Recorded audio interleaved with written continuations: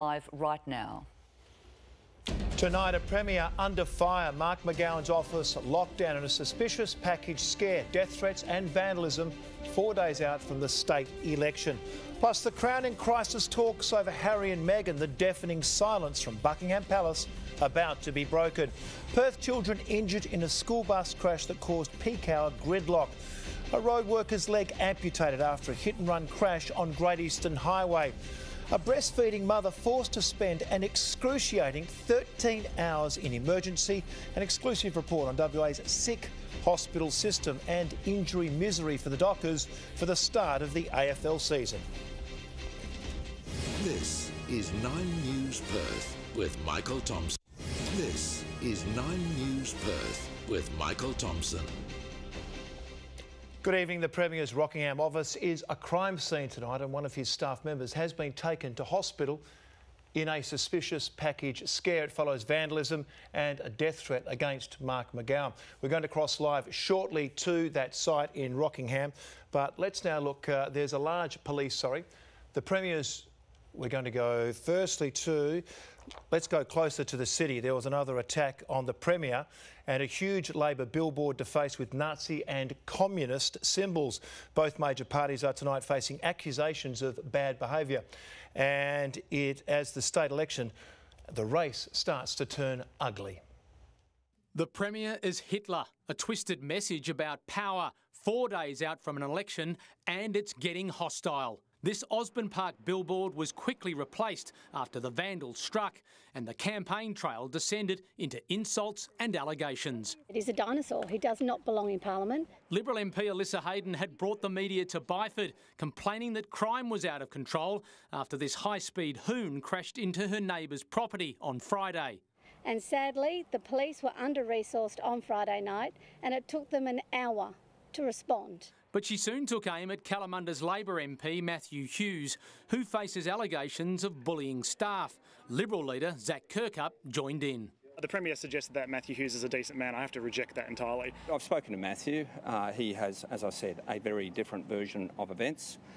In electorate offices, as indeed in all offices, there's often personality issues. Then it was Mr Kirkup's turn to be on the receiving end over material suggesting he has a dark past on the internet, posting foul-mouthed comments about former opposition leader Eric Ripper and current Minister Alana McTiernan, too offensive to repeat. I can't imagine that's the case at all. Not true? No, not true, not true. But the posts and other website references that date back to 2005 bear his name and personal details. Soon after, he was handing out business cards that read Zach Kirkup, future Prime Minister. Look, I'd have to go back and have a look at that. I can't recall it. This will be a day of the election campaign remembered for all the wrong reasons.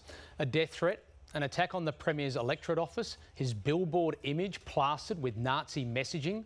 One Labor MP has been accused of bullying his staff, and the Liberal leader has denied posting crude and offensive comments about senior Labor figures in the mid-2000s. Both sides of politics are now calling for calm, but I'm betting the gloves have just come off, and we can expect more mudslinging tomorrow.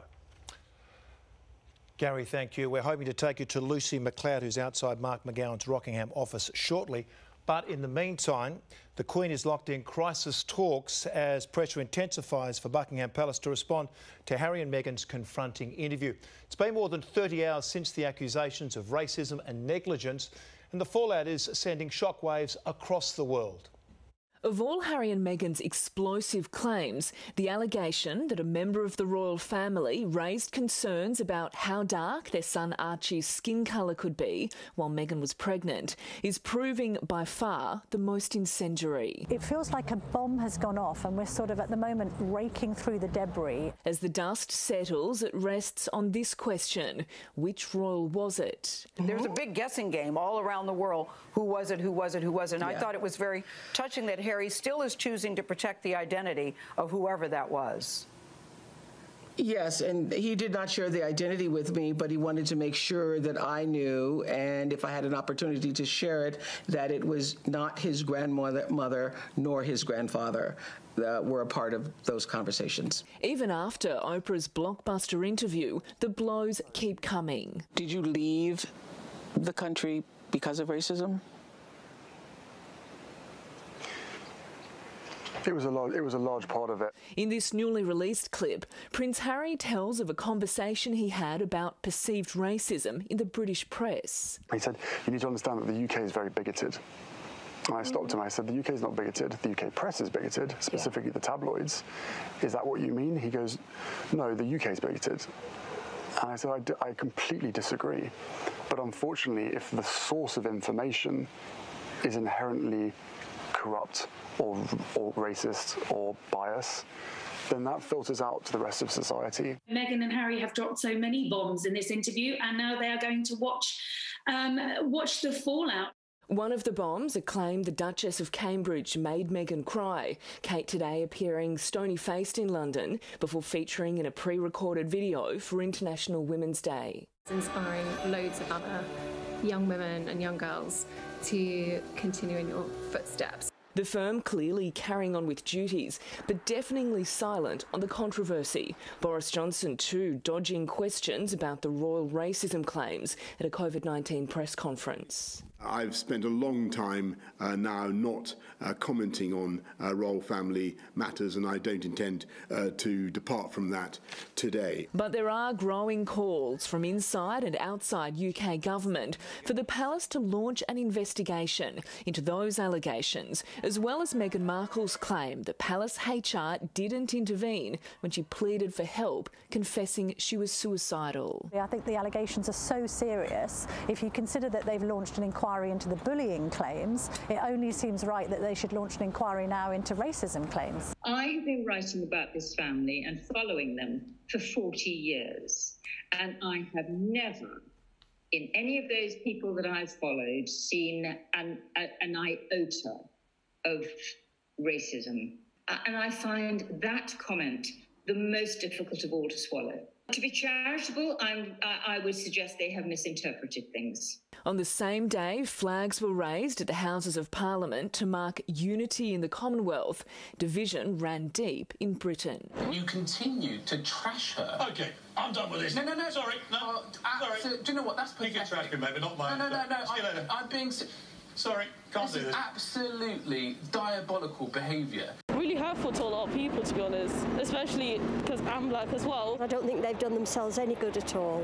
A shame. For a queen whose 68-year reign bears the hallmarks of quiet strength, privacy and, above all, a determination to disengage from public debate, there's no avoiding this very public scandal now engulfing the private lives of the royal family. Of course it's going to take the shine off monarchy if there's the suggestion from people within the institution, actual royals, that there is a degree of inherent racism to that institution, but equally to a member of the royal family. I mean, that's not a great look and never will be. In London, Carrie-Anne Greenbank, 9 News.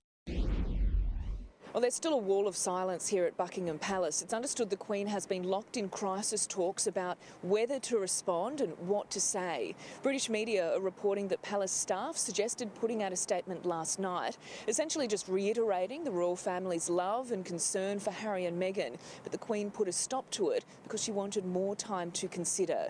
Any statement from the palace could carry significant ramifications. On the one hand, if the royal family choose to defend themselves, well, that could inflame tensions further. On the other hand, if these claims, particularly the allegation of racism, go undefended, well, that could further damage the reputation of the royal family, not just here in Britain, but around the world. The revelations didn't stop with the royals. In 20 minutes of unseen footage, Meghan took aim at her father, accusing him of betrayal. And this afternoon, he hit back hard. A sequel to a blockbuster interview, new outtakes released today with Meghan Markle's father in the firing line. So I just need you to tell me, and if you tell me the truth, we can help. And he wasn't able to do that. And that, for me, has really resonated, especially now as a mother. Meghan detailed how the paparazzi wooed Thomas Markle with gifts and how he succumbed. Everyone has accountability. Look, they've hunted my mom down. Right. And she didn't speak to the tabloids. You've never heard her say a word. She's remained in silent dignity for 4 years, watching me go through this. No one took any time to protect any member of our family. We were attacked by the press every day. When they decided to talk to me, I'll stop talking to the press. It wasn't just her father that the Duchess took aim at, but also her outspoken half-sister Samantha, who famously penned a tell-all about their rocky past. What is your relationship with her? I think it would be very hard to tell all when you don't know me. She changed her last name back to Markle in, I think she was in her early 50s at that time, only when I started dating Harry. Samantha Markle today, quick to slam the claims. I don't know how she can say, I don't know her and she was an only child. We've got photographs over a lifespan of us together, so how can she not know me? Her half-brother still clinging to hope of reconciliation. I really, really hope that someday, when all this goes away, we can all get together without the press and just have a normal get-together and family and brush all this under the carpet and go on. Buckingham Palace may have been silent, but the White House wasn't. For anyone to come forward and speak about their own struggles with mental health and tell their own personal story, that takes courage. That's certainly something the President believes. On average, 17 million Americans watched last night, making this interview a royal success for Oprah. The Sussexes may have cut the cord with the royal family, but they've set themselves up with a new audience for this new life they're creating here in Southern California. They need the media and they need the public profile to help flourish and grow the foundation. They'll be able to control their narrative from now on. In the United States, Alison Petrowski, 9 News. And Carl Stefanovic and Layla McKinnon will host a panel of royal experts for a 9 News special event. The Crown in Crisis is on at 9 o'clock tonight, straight after Married at First Sight. Let's go back to our top story now. The Premier's Rockingham office is a crime scene tonight, and one of his staff members has been taken to hospital in a suspicious package scare. It follows vandalism and a death threat made against Mark McGowan. Jacqueline Robson, what can you tell us?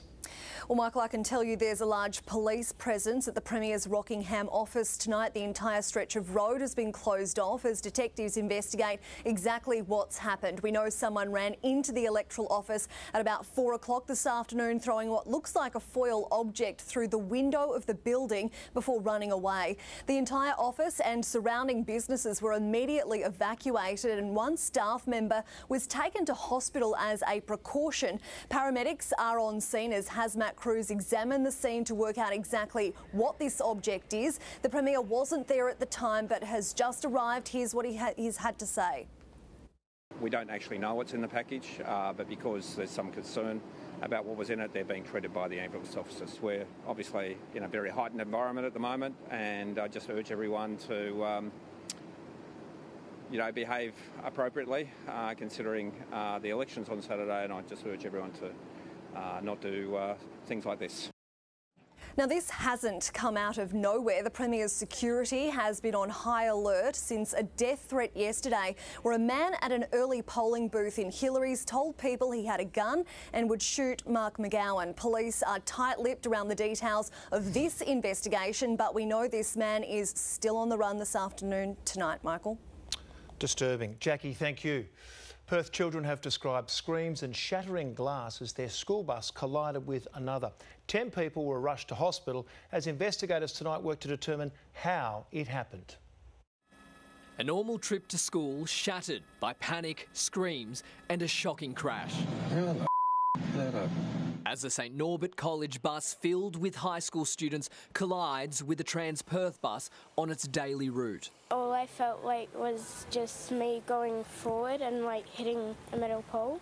All the glass came over us because we were in the front, and I just heard my sister yelling, "Daisy, Daisy," so I just ran straight to her. The impact sending passengers flying. People were screaming and crying and stuff, and then I started seeing smoke. The two vehicles collided about 8 this morning during peak hour on Ranford Road in Canning Vale. The school bus driver left trapped for nearly an hour in the mangled mess. Looking at the bus driver, he had cuts all over him. I was just no, I couldn't do it. Firefighters ripping the back of the bus apart to free the school children. 10 people were rushed to hospital, with dozens checked and treated on the side of the road. Could have been a lot worse, and I think because maybe it was peak hour, worked to our advantage because the traffic was only going reasonably slow. It's usually a You know, it's a 70-kilometre zone, so he could have gone a lot quicker. Luckily, there were only 7 students on the white school bus when it smashed into the Trans Perth bus. Commuters on that vehicle tell me a Year 10 student took charge calmly, talking to the group and calling 000. He was like, everyone, has anyone called an ambulance? No, I'll call the ambulance, and he did it pretty efficiently. After that, it just was pretty calm. The crash closing the busy strip for more than 2 hours, as investigators work to find out how and why this happened. Cayman Gok, 9 News. An innocent traffic controller has had his leg amputated after a hit-and-run crash on Great Eastern Highway. The 35-year-old was one of 2 workers injured, his brother today thanking those who saved his life. Minutes away from finishing their shift, 2 traffic controllers had no control over a dangerous driver heading their way, working next to this ute when they were hit from behind. Tristan Thompson, most seriously injured. Investigators say doctors were forced to amputate the father of 2's right leg. He was simply doing his job last night. Obviously no one could have imagined the outcome of the phone call we woke up to this morning. His colleague Fabio Martins Rogue also hurt. The men were trapped between the ute and its trailer after a Mitsubishi SUV smashed into the pair on Great Eastern Highway. The 30-year-old helping Tristan Thompson out of the vehicle just before midnight. Main roads had closed a westbound lane to the on-ramp of the Graham Farmer Freeway for bridge maintenance work. Police say the driver continued on, discovered less than a kilometre away on Francisco Place. We're obviously all still processing this morning of what occurred. 211 people have been killed or injured in roadwork zones across WA between 2015 and 2019. Slow down, pay attention and comply with the speed limits will keep road workers safe. It needs to be a wake-up call to main roads.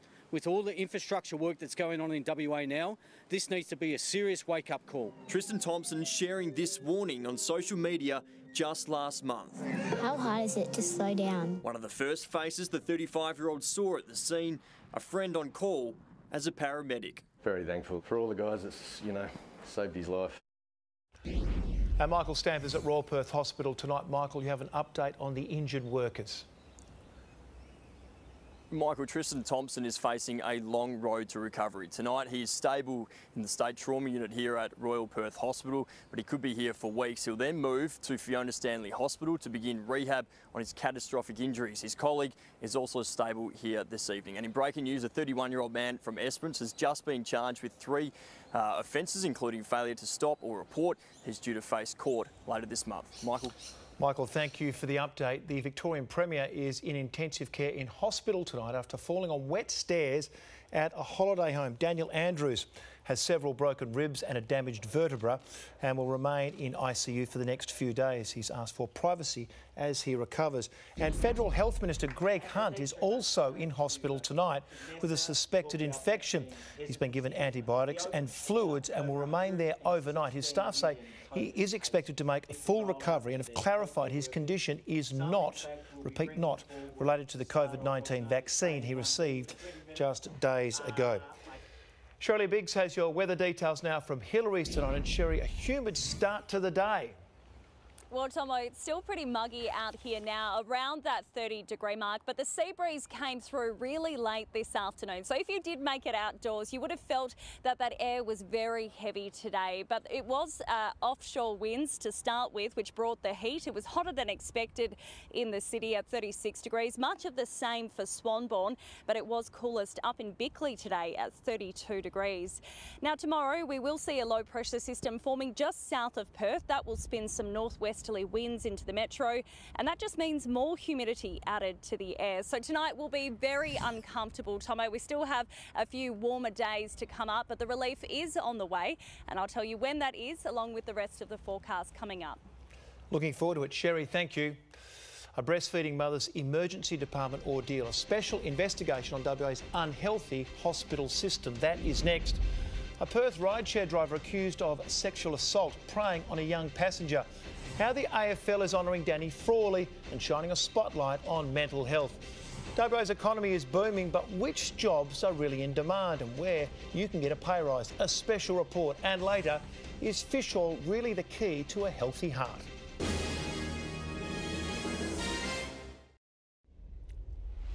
A breastfeeding mother has described being forced to wait in emergency in excruciating pain for 13 hours before being seen by doctors. Hospital wait times have blown out to their worst in 4 years, and experts fear our already stretched system won't be able to cope with a COVID outbreak. In excruciating pain, Michelle Minchin was forced to wait while a blood clot spread through her body, left in the Joondalup emergency department without help because there wasn't a bed free. Is there even like a blanket or pillows or something I can put on the floor and lie down? And they were like, I'm sorry, we're not allowed to do that. I didn't actually get into the private ward until 4 a.m. Her story, like many others, an 85-year-old waiting in emergency for 6 hours before seeing a doctor. Another described an 11-hour wait. This patient naming Appeal Hospital, saying they discharged a 93-year-old in a taxi and in agony. We just do not have a big enough hospital system for the demand in Western Australia, with our growing population, less private health insurance, more complex problems around. Hospital bed wait times, the longest they've been in 4 years. Patients forced to wait 147 hours a week at Sir Charles Gardner Hospital, the worst in the state. Close behind Royal Perth Hospital and Fiona Stanley. The AMA says this problem is political. Admit to the problem and fix it, otherwise we're going to have more and more people suffering and dying unnecessarily outside hospitals. The last budget allocated more than $160 million in funding to hospital services to help deal with an increase in demand, but experts say that money needs to go towards boosting staff numbers by at least 500 plus another 400 hospital beds if we want to address the current issues plaguing our hospital system. Kelly Haywood, 9 News. A Perth rideshare driver is facing serious charges tonight, accused of preying on a young passenger. The woman claims she was sexually assaulted during a late-night trip through our southern suburbs. Driving solo to Fremantle Court. A DD driver accused of taking one ride to dark places. Mr Palace, is there anything you want to say about these allegations? Police claim Imam Hussein Palace attacked a young passenger after she booked a lift through our southern suburbs. The woman, aged in her early 20s, was picked up from Madras shortly after 1 a.m. last Sunday. The late-night ride allegedly taking a sinister turn in Murdoch, where she claims she was raped and indecently assaulted. Police haven't revealed which platform the 37-year-old was driving for at the time, but DD today confirmed his access to that app was immediately removed in light of the allegations. But at this stage, they are just that, allegations. Imam Palace has yet to enter a plea to the charges and is due back in court next month. Louise Rennie, 9 News. A 37-year-old motorbike rider is tonight fighting for life after a horror crash caused peak hour chaos and closed part of Kwinana Freeway. Police say the man's bike collided with a car near the Leach Highway exit in Brentwood just after 7 o'clock this morning, with traffic stretching back kilometres. Tonight, he's in intensive care at Royal Perth Hospital as major crash detectives investigate what caused the smash. Football fans will be encouraged to wear face masks to and from Optus Stadium when the AFL returns this month. WA's Chief Health Officer says spectators will be asked to wear coverings when entering and exiting the stadium, as well as on public transport before and after the games. But mask wearing won't be made compulsory, unlike at Adelaide Oval. The AFL is shining the spotlight on mental health with a clash in honour of St Kilda legend Danny Frawley. His family renewing their plea for better understanding, with the clash known as Spud's Game, to raise money for mental health programs. Not for the first time at Moorabbin, Danny Frawley was the focus. Just goes without saying, he would be just absolutely so chuffed. Anita Frawley and two of Danny's daughters joining former teammates and mates in general to launch the round 2 match to be played in his honour. But there will be another battle being waged that night, dealing with mental health. Quite often so hard you don't know what to say, how to respond. But that listening is key. You have to listen and there's ways that you can help. Frawley died when his car careered into a tree near his hometown of Bungaree in September of 2019. What this is now is going to be his legacy, and what a legacy it'll be, because, you know, I've had my issues, we've all had some struggles along the way, you know, the depth of them is only you know that.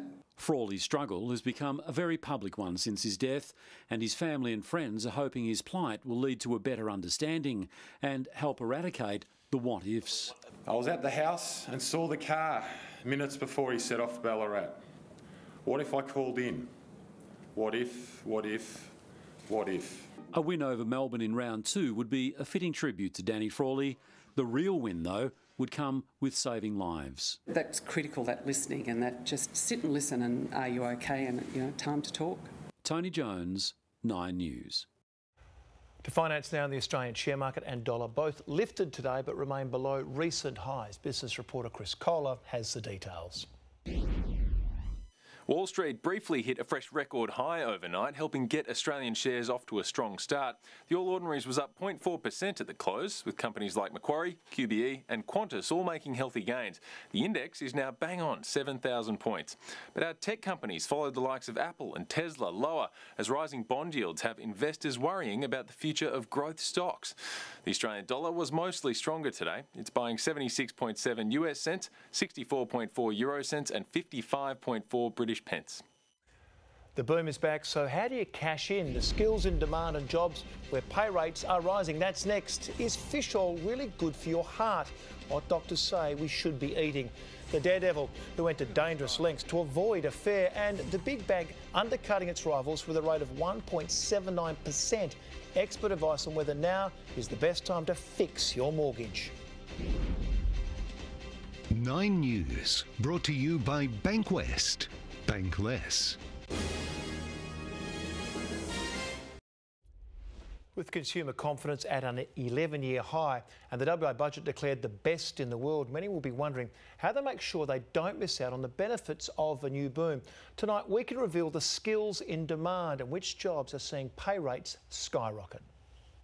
The last time Atlas Roofing was this busy was the mining boom. Phone calls flat out, yeah, busy, everyone trying to get us on board, but can only do as much as we can. So tradies stretched by WA's construction frenzy, recruiters agree the boom is back. Commodity prices are high and there's lots of activity, but you need people. Job vacancies have now returned to mining-rich levels, border restrictions squeezing out workers, specialist skills like diesel mechanics experiencing a pay hike. The hourly rate, for example, has gone from $50 an hour to $70 an hour, which is a 40% increase. WA's peak business lobby says cleaners, hospitality workers and kitchen hands remain in high demand. The Chamber of Commerce and Industry placing labourers and salespeople among the top jobs, up more than 65%. Community and personal service workers 43%. Technicians, trades and machinery operators all rising by 30% or more compared to last year. Industry insiders say bricklayer rates pre-pandemic were around $1.70 to $1.80 a brick. Today rates are anywhere between $2 and $2.50 a brick, on par if not greater than the boom of 2014-15. And for the first time, 9 News can reveal how WA's recent COVID lockdown affected jobs. Exclusive data from SEEK shows the short shutdown saw a slide in WA job ads before recovering from the shock. February was down 2% on January for job ads, the only state in decline. Victoria had an almost 8% increase, a short blip before the WA economy roared back to life. Jacqueline Robson, 9 News. And if you want to get one of those in-demand jobs, there's new help to re-skill with just weeks until JobKeeper payments end. The Prime Minister's announced extra cash for apprentices. After 3 weeks spent mopping up scandals, Scott Morrison wants to hit the reset button. I am absolutely interested in creating jobs, and my first job is to ensure that Australia continues to come out of the COVID-19 pandemic. Today, extending a scheme designed to help tradies hire new apprentices. To date, over 122,000 apprentices and trainees have been supported by that wage subsidy. The government will pay for 1/2 of an apprentice's wages for a year, and employers have from now until September to sign up. It's expected to create 70,000 jobs and cost just over $1 billion.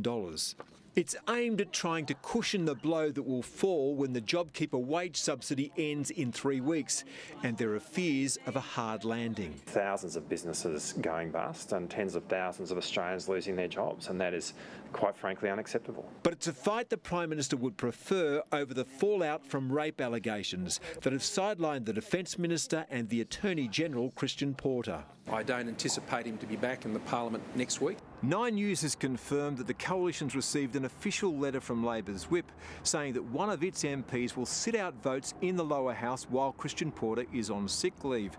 With the numbers in the House balanced at 75 all, that's a rare piece of good news for the Prime Minister, and giving up that advantage will outrage some opposition MPs. Chris Ullman, 9 News. Millions of students in England have gone back to face-to-face learning for the first time this year. With optimism, the COVID vaccination appearing to outweigh caution. It's the third time schools have come out of lockdown since the virus took hold early last year, but teachers are already expressing concern mask wearing by students is not compulsory.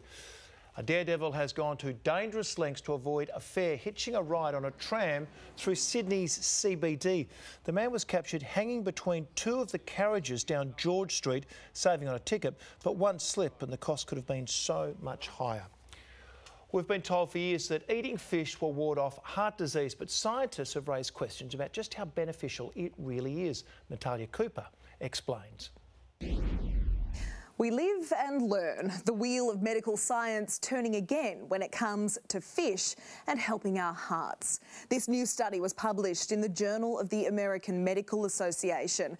Data was collected from close to 200,000 people in 40 countries over almost a decade. It found that if you already have cardiovascular disease, eating 2 serves of fish a week lowers the risk of heart attack or stroke. But the benefits weren't seen in healthy people. There's been a lot of evidence over the years, epidemiological evidence suggesting that people that eat fish tend to get less heart disease, and I think our recommendation still stands. Despite the findings, experts say fish is still a healthy and nutritious food.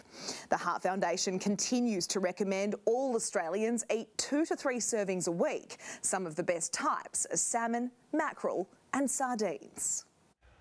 Ahead, the big bank offering rock-bottom rates, just 1.79%. Is it time to fix your home loan? And a train packed with passengers destroys a stuck bus. But first, it's time for sport with Matthew Pavlich and Pav. The Dockers' injury woes are going to hit hard. Yes, scan results are in, Tomo, and Stars are set to miss games of footy. Freo under attack as goal scorers take a seat on the sidelines. Happy Cats planning to head home with another trophy. And the Wizard from the West drawing a plan for more Group 1 success.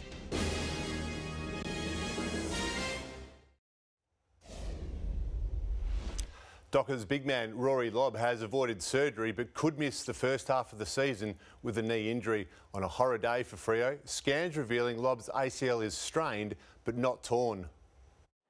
The Dockers avoiding a total disaster, but Rory Lobb's knee injury is still serious. The scans have indicated that Rory's done significant damage to his posterolateral corner in his knee. There's a lot of other damage in there as well, including a strain to the ACL. The ex-Giant stuck in a brace for the next 6 weeks. A hamstring strain sidelining All-Australian forward Michael Walters. That'll be a 3 to 4 week return to play. Bailey Banfield in a moon boot for a fortnight with ankle syndesmosis. Banfield gets up with the sore leg for the dive at the legs. Scans revealing a calf tear for Mitch Croden, out for up to 6 weeks. New Eagle Zach Langdon back on his feet after a heavy derby hit. Tim Kelly, Liam Ryan and Nick Natanui opting for an early exit. Scans confirming emerging Brisbane star Cam Rayner won't feature this year after rupturing his ACL. Awkward grab of his right knee in all sorts of pain, so this doesn't look good for the young star. Shoulder surgery will see Bulldog Hayden Crozier miss the season opener. Hamstring awareness blowing out to a 2-month layoff for Bombers swingman James Stewart. And former Roo Majak Dor is officially a demon, edging out Jeff Farmer's son Kobe for a spot on the list. Jimmy Williams, 9 News. WA batsman Jake Carter will continue to attract interest from other states after a half-century at the Gabba. The run-fest with Queensland ending in a draw, though there were some worries when WA slumped to 4 for 67. 25-year-old Carter with an unbeaten 57 caught up for the first time in 12 months. The Bulls relieved to snare the dangerous Cam Green for 35. Third catch there, and Joey Burns swallows that one, and they lose the third, and it's the big wicket of Cameron Green. WA and Queensland now meet in a Marsh Cup one-dayer on Thursday.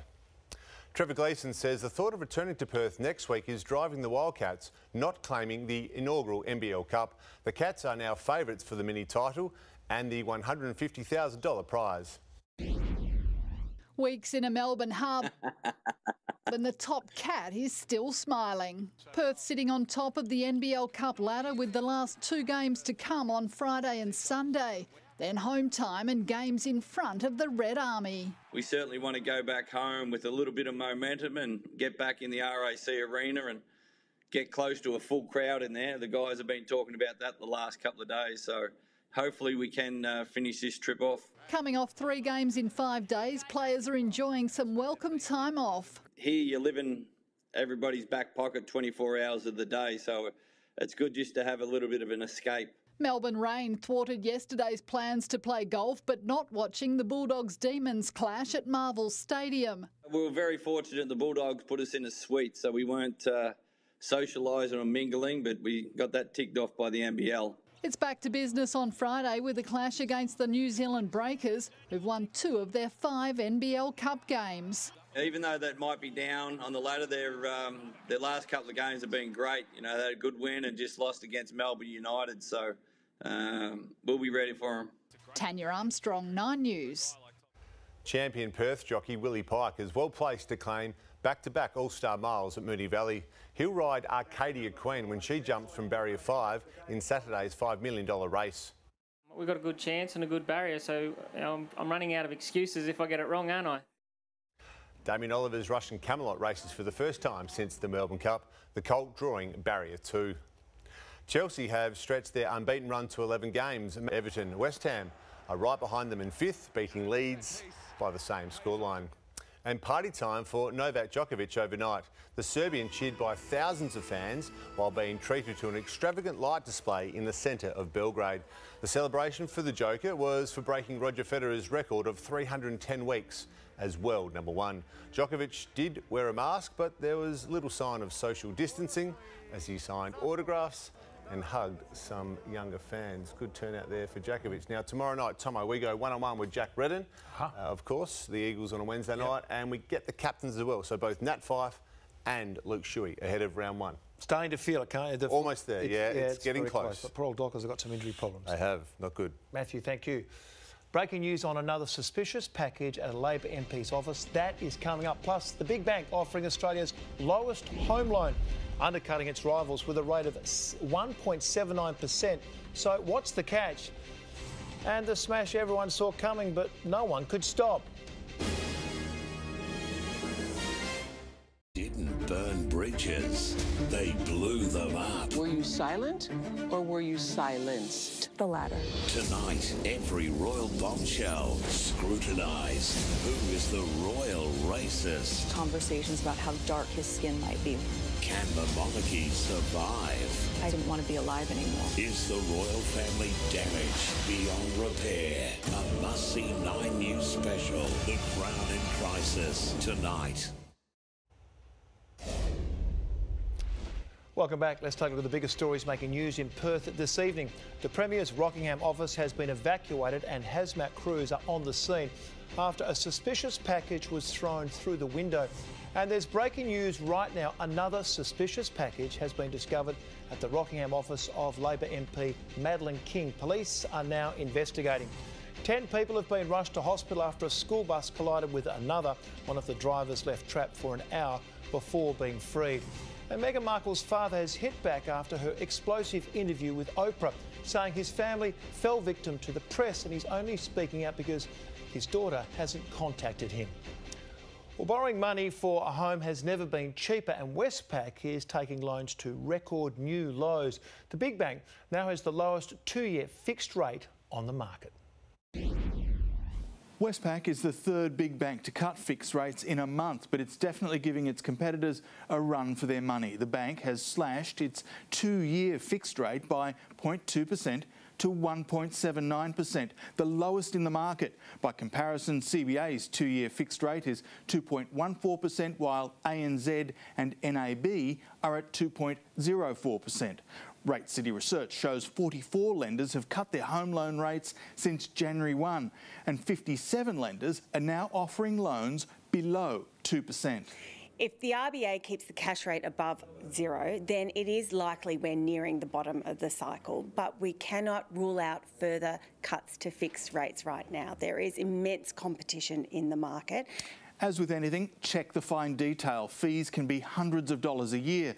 In Westpac's case, there's a $395 annual fee. Plus, you'll also need at least 30% equity to qualify.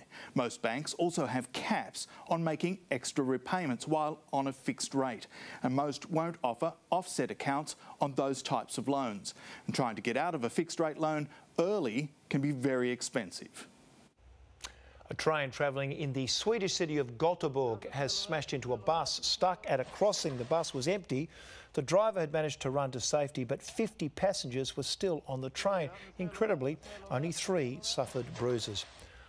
A pilot has been reunited with his family after spending 36 days lost in the Amazon jungle after a plane crash. He shed 25 kilos, surviving on birds' eggs and wild fruit, and was saved after stumbling across a group of chestnut pickers. The 36-year-old was treated in hospital for dehydration and minor injuries. He says the love of his family kept him going. A curious dog has sparked a delicate cliff rescue. After running off from its owners in San Francisco, firefighters were forced to climb down the sandy surface to save the pup. The operation was a success, with the Labrador quickly back on solid ground, and its owners will always use a lead from now on. Shirley Biggs is back with all of your weather details next, and she's live from Hillary's.